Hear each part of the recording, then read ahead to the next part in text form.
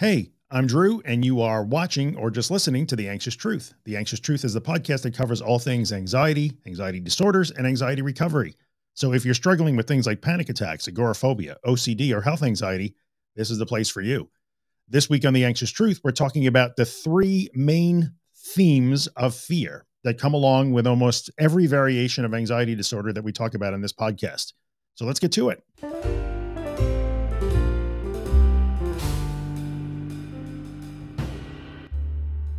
Hello, everybody. Welcome back to The Anxious Truth. This is podcast episode number 238. We are recording in December of 2022, in case you are watching or listening in the future. Now you know when now is.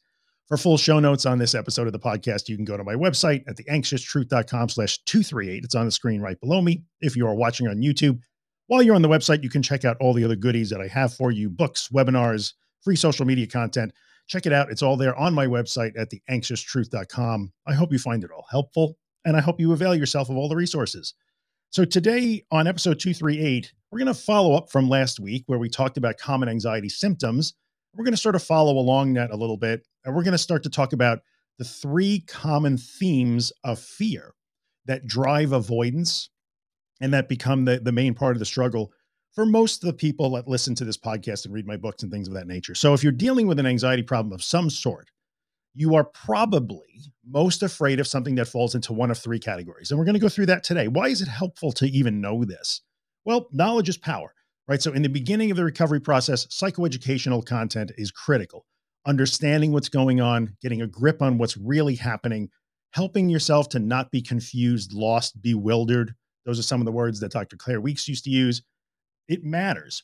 Understanding what this is all about and what the true nature of this problem really is a big deal, especially if you've been frantically trying to find ways to just make it all go away and you feel like nothing is working.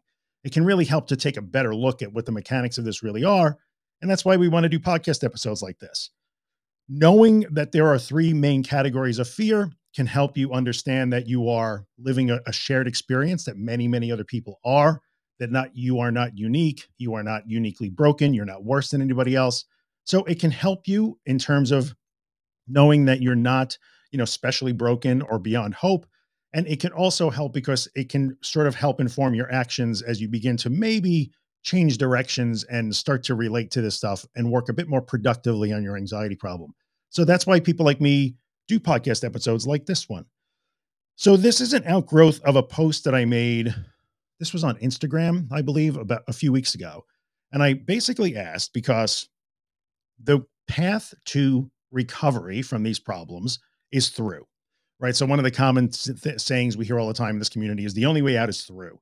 So we don't learn to stop these things from happening. We learn how to navigate through them. And part of navigating through them is the ability to give up the fight, stop resisting, accept that it's there, surrender to it, let it all happen, fully experience it, and come out the other side.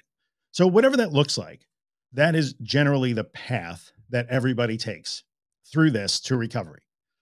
And when we have to do that, one of the key obstacles toward achieving that goal and moving through to the other side and learning that we don't have to fear these things anymore is a struggle to actually surrender and give up the fight.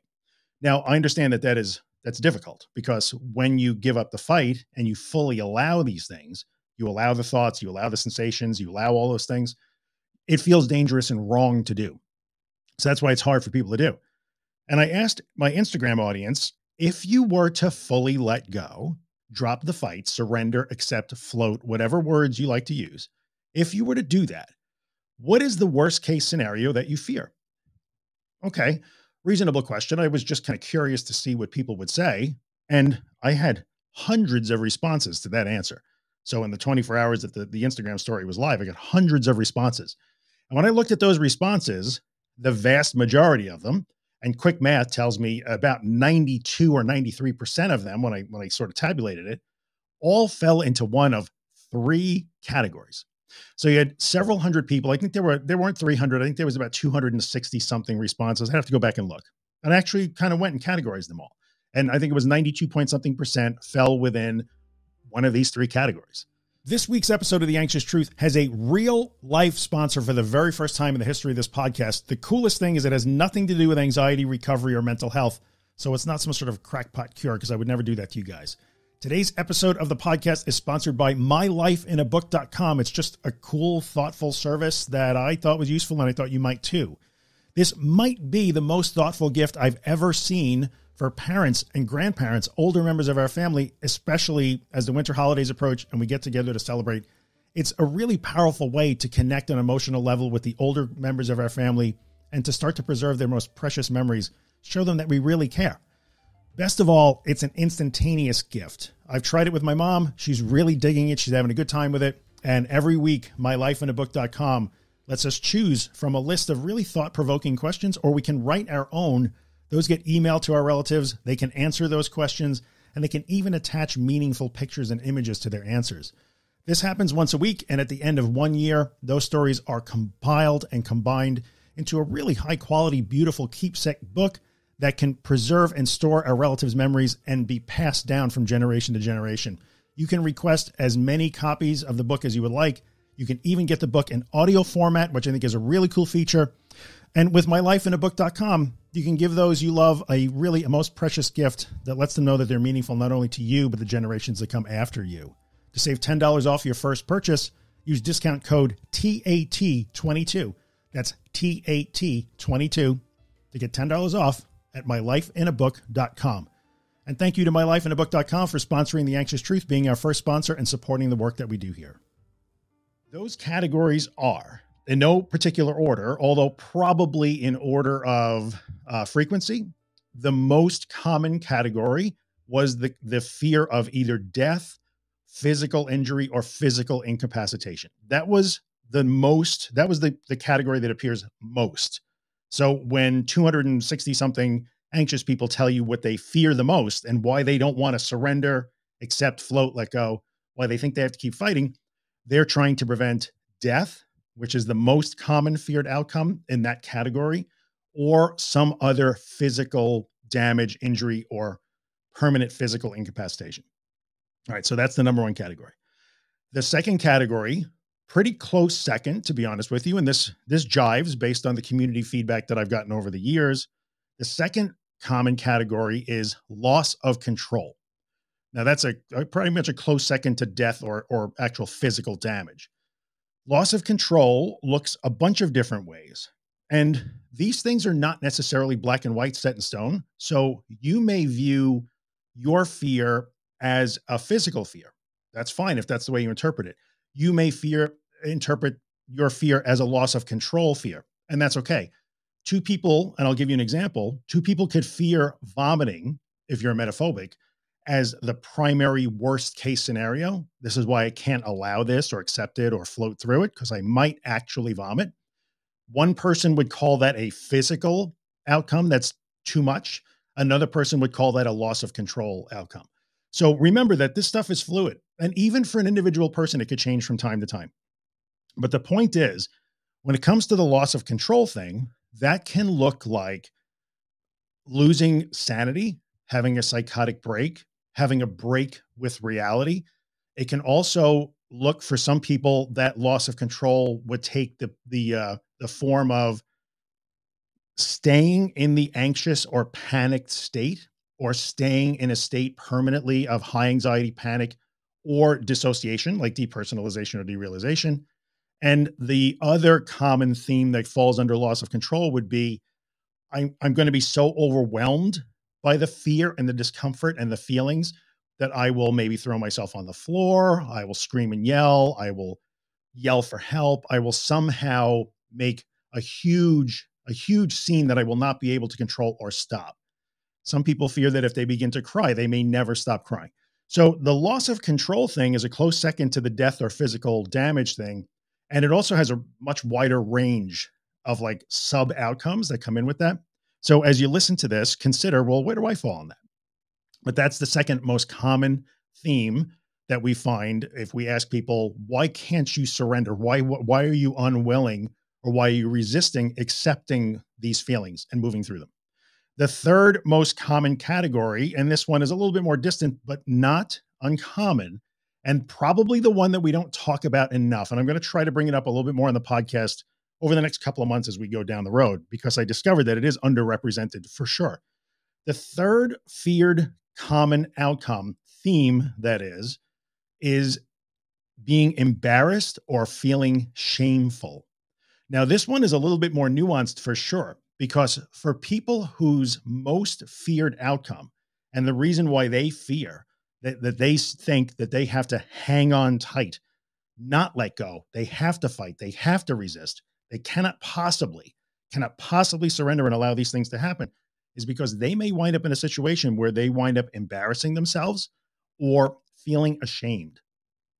That could be tougher because that speaks a little bit more, and there's a million variations of that, right? What you think would be embarrassing and what five other people in the room with you with the same anxiety problem think are embarrassing would be different. So those are very individualistic. But in those situations, we're talking about fearing that you will not be able to handle an emotional state, be it embarrassment or shame, which are related, but we'll talk about this in another podcast episode, but also different. They're, I think, in their same, maybe cousins. I think embarrassment is like the little cousin, not fun. The little cousin, shame is the big, nastier cousin. So the third common category of no, this is why I cannot possibly let go, is that I will be ashamed of what I do, or I may wind up being embarrassed. And that one's a little bit trickier because you're dealing with directly there with the feelings that I won't be able to handle feeling shame. I won't be able to handle feeling embarrassment, or that feeling of shame is a reflection of what I think about myself. So I see myself as weak, broken, unworthy, whatever. And then shame means other people will see it. So if I let go and allow this panic to happen, or I let go and let my intrusive thoughts run wild, I may be seen because I'll be in distress. And if they see me, then it's not so much they'll judge me, but they'll see me. And I don't want to be seen because I think very poorly of myself. So that's the shame thing. We'll get into that in other podcast episodes. I'm going to bring some smart people on to talk about that. But that's the third category.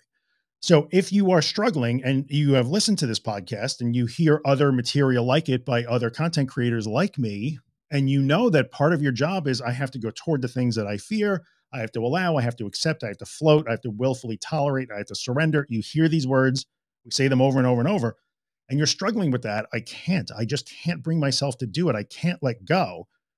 Odds are pretty high, not for everybody, but for most of you, the reason why you just can't bring yourself to make that leap of faith and fully let go and surrender is that you have a fear at the moment, because it might change over time. And you might know this, what you're afraid of today might not be what you're afraid of tomorrow or next week. But right now, what's sort of standing in your way is a feared outcome that falls into one of those three categories: either death or physical damage or injury, permanent incapacitation of some kind, loss of control, meaning you may do things that you cannot control, and you may wind up insane, psychotic, in a permanent state of hysteria, throwing yourself on the ground, screaming, breaking things. You'll be out of control. Or the third one is it's shameful if you let people see that. I have to keep it under wraps because I don't want to be embarrassed, and I don't want to be ashamed. So those are the three common fears. What can we do with that? Now that we know that, that's great. Because again, how can we use this information? Well, we can use this information to make sure that we are aware that we're not alone in this. So no matter what it is that you fear, when you know that the vast majority of these fears fall into one of those three categories, you could start to see, I'm not that unique. I mean, my specific fear might be vomiting, or my specific fear might be I'm going to go crazy or have a psychotic break, or this panic will kill me. But I can put it into one of those three categories and see that most everybody falls in one of those three categories. So there's not something specially wrong with me. I kind of fit the patterns. And that's can be really encouraging. If you are seeing yourself as, I don't know what the hell's wrong with me, I'm broken, I can't fix this, I can't seem to find the solution, nothing works. Know that if what I'm saying today resonates, you are like pretty much everybody else in the community, right? And that's a powerful thing to know. Also understanding that, I can boil this down to that particular thing. And I know that other people have fears that belong in these categories too, can help you see that the thing that you see as most dangerous is other people see things that they think are most dangerous, but they're different than you. So what's the difference operationally between the person who fears vomiting as an outcome and the person who fears a psychotic break as an outcome? like I would urge you to use the information in this podcast episode to really challenge yourself with that question. I'm really afraid of a psychotic break because that's what I think will happen. But how is that any different than the person sitting next to me in this auditorium full of anxious people who is afraid that they will have a heart attack because that's what they think will happen? So how come my thought is real or could happen, but I don't think their thought is? How could that be? Right. So this is one of the reasons why it's nice to have somebody tell you, like, hey, listen, you are the same as everybody else in these situations, or you fit the categories, you fit the patterns, you're not uniquely special or worse. Really important there. So this second thing that we can use, wow, my knuckle just cracked right into the microphone. Did you hear that? I didn't plan that. So the second way we can use this information to know that, well, your fear probably falls into one of these three core categories is we can address each one really quickly with a little bit of, if you've heard this a million times, it is going to be reassurance providing. There's no doubt about that. And we don't want to do that. I don't want to be in that business.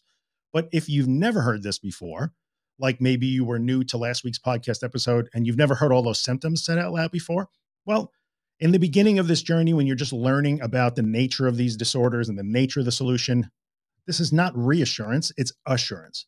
You get to learn, productive assurance where you are told what this is and maybe get to have your fear assuaged a little bit is a good thing. Just don't get caught in the loop of continually coming back to ask again and again and again. So I just want to preface this next couple of minutes by saying that don't let yourself get caught in, well, in episode 238, Drew said that you don't go crazy from a panic attack.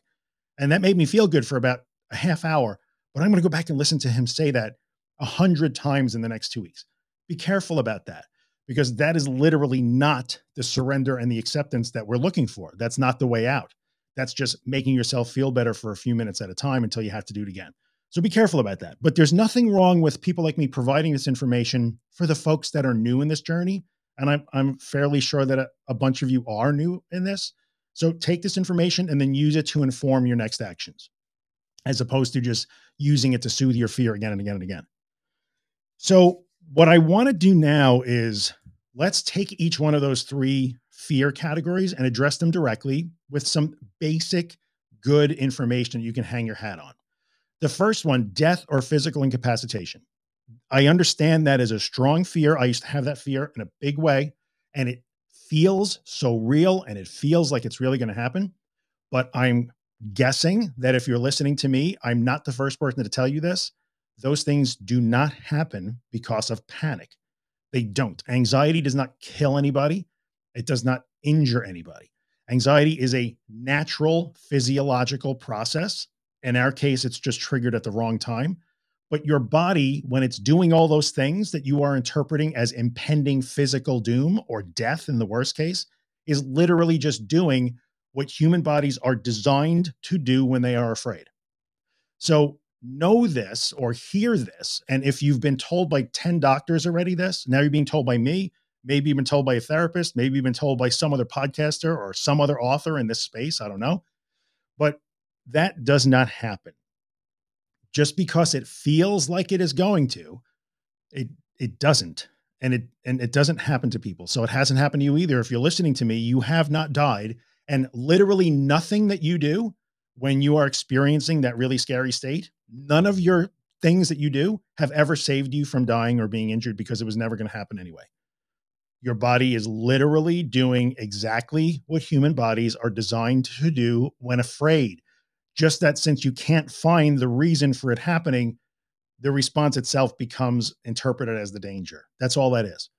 All right. So if you're worried about dying or being physically injured or hurt, or your body is somehow going to break because of this, know that I understand why you would think that, but that is not an outcome that you have to worry about.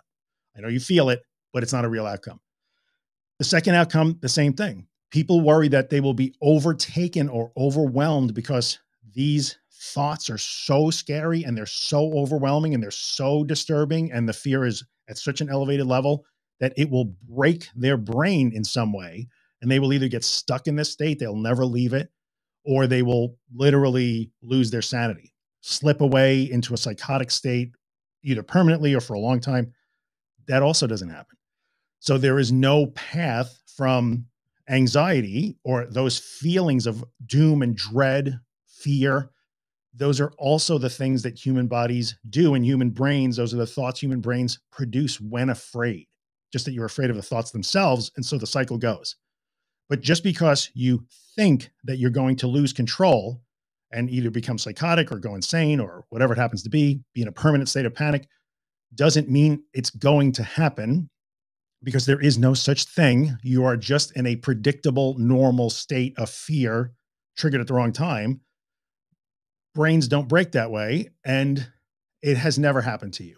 And again, I will repeat that nothing you have ever done while in that state has ever kept you, ever even once kept you from losing control or going insane.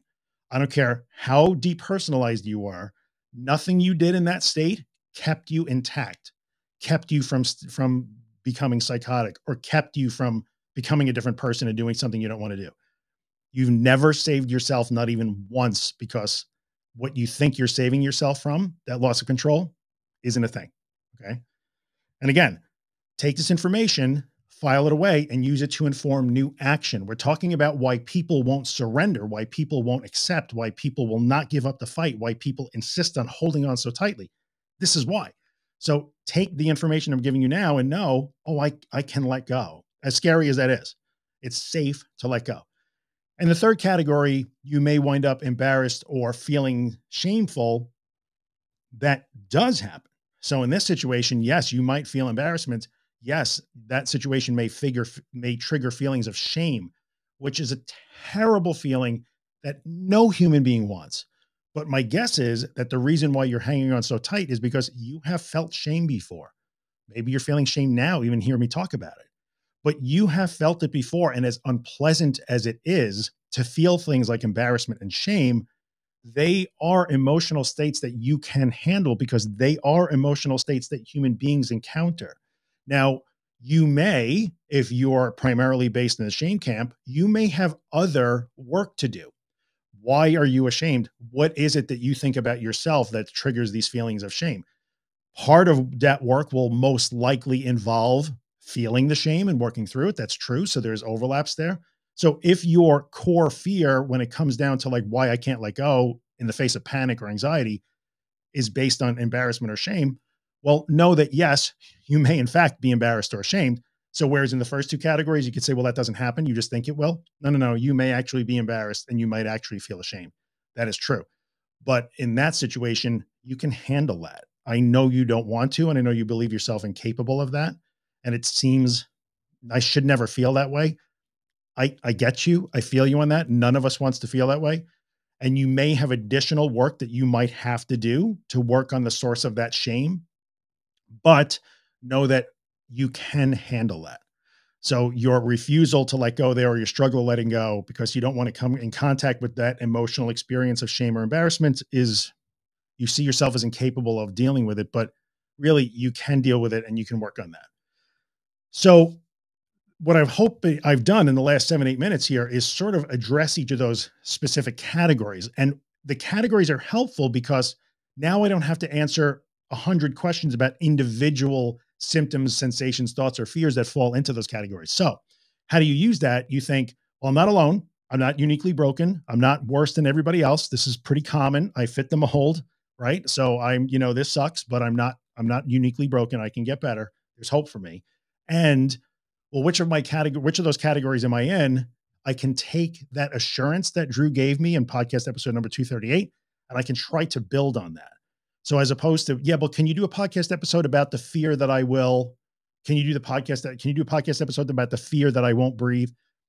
Look at the category you're in and apply appropriately if you can.